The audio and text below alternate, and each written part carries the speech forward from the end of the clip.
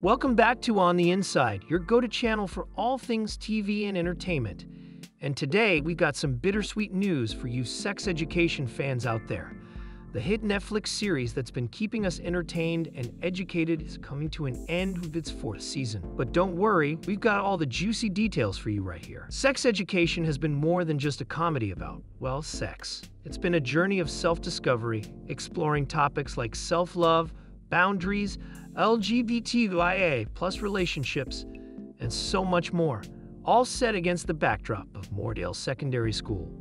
Or at least, it used to be Moordale, until benefactors decided to close down the sex school and send our favorite characters off to new schools and countries. In this final season, we'll see Otis Milburn, played by Asa Butterfield, trying to bring his sex clinic to a new school with the support of his best friend, Eric Effiong, portrayed by Nkubi Gatwa. Meanwhile, Otis's lover, Maeve Wiley, played by Emma Mackey, is studying in America. There's a lot going on, from Jean raising a baby to Adam Groff reconnecting with his father, and even a hint at the existence of aliens. And of course, our beloved cast members are ready to move on to new adventures. As we bid farewell to sex education, we'll also take a look at why this decision might be the right one. The series has grown and evolved over the years, but there have been some signs that it's time for it to reach its logical endpoint. Stick around as we delve into the highs and lows of the series and discuss what's next for the talented cast. Sex Education is right to end with Season 4. Sex Education has kept fans wanting more for years.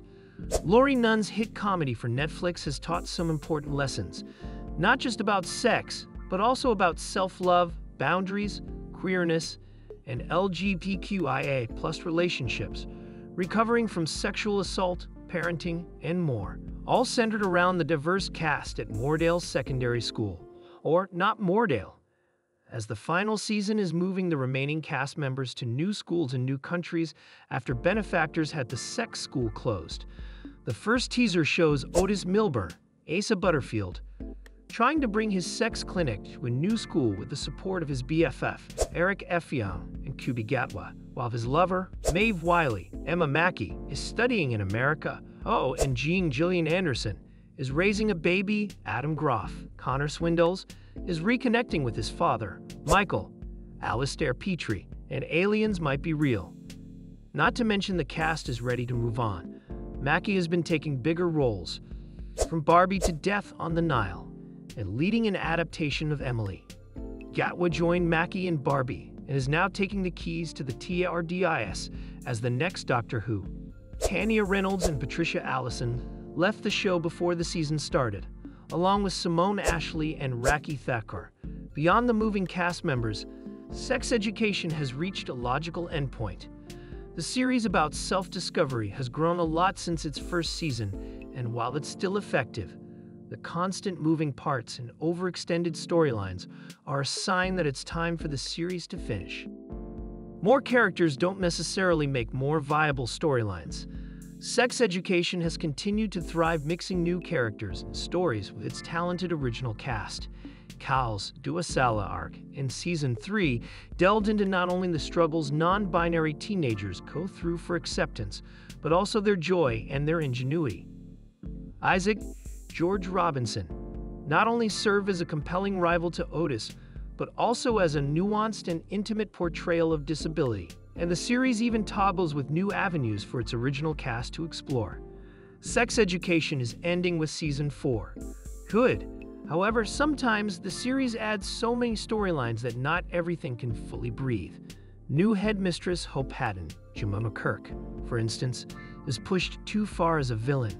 Yes, the show had its previous headmaster pull a Regina George to get Jean fired, but Haddon's switch from dancing in front of her students to forcing dress codes and locking Cal into a room is also harsh.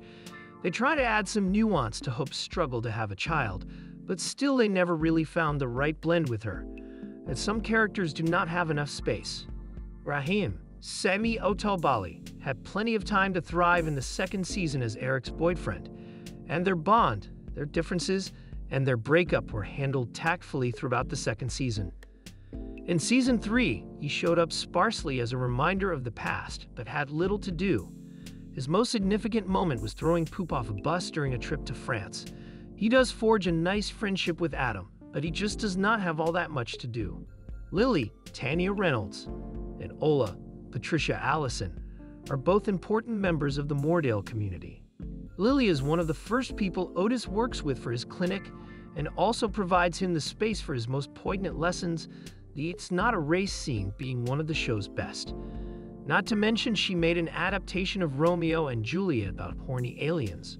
Ola, meanwhile, is Otis' first partner before their harsh falling out, then finds her own form of love in Lily. In Season 3, they are shoved aside.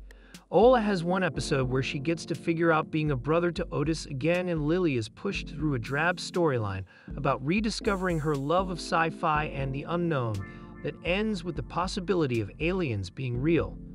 Did sex education get too big too quick? The aliens might exist point is one example of the show getting too ridiculous at times. There are times it works. The students quickly creating an impromptu film with giant costumes showing their love for sex to get back at Hope is a bit much, but still fun. It also brings Ruby, Mimi Keene, who had been in the background following her breakup with Otis, back for a random fight with Hope to keep the film running.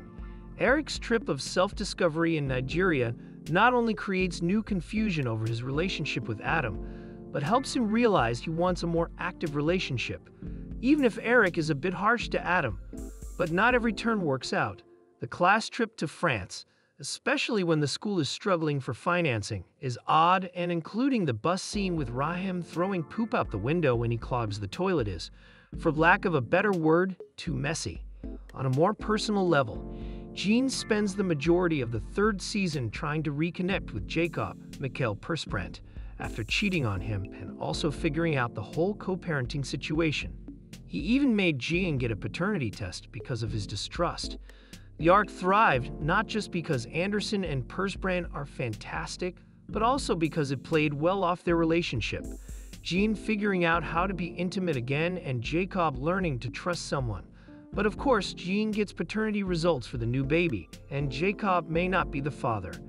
It feels cheap to spend time in the final season delving into this and potentially rehashing the arc Jean and Jacob went through last season, rather than letting them just be parents and grow as a couple.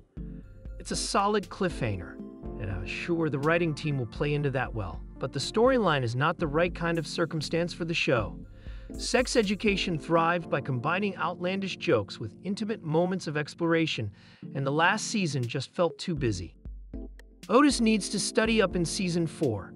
Otis has gone through quite the journey so far himself, but his ride through life reached a similar road in Season 3.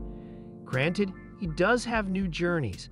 His relationship with Ruby provides space for both Otis and Ruby to learn about themselves and give Otis a space to reflect. And Otis not being able to reciprocate Ruby's expression of love is heartbreaking, but also understandable. He has not gotten over Maeve. He also finally gets to realistically discuss a relationship with Maeve in Season 3. Beyond that, though, Otis restarts the cycles of him being a jerk and having to learn. His fighting with Ola as they move in together to start a family is too rushed. They never follow up, and Otis apologizes to Ola far too easily, especially as they are still getting over their relationship. Also, his fight with Isaac over Maeve, while Maeve was looking for her missing sister, just played off as needlessly cruel, even for him. The show seems to back into Otis as a jerk storylines fairly often, and they rarely work out. It was the first season where Otis spent little to no time as a sex therapist, and outside his scenes with Ruby and Maeve, sex education missed the mark with its lead. With all that said, the third season of Sex Education still provided ample laughs and heartfelt moments, and this is a team talented enough to turn in a great fourth season. The large cast means there are a myriad of ways the series could make spin-offs and give characters the right focus.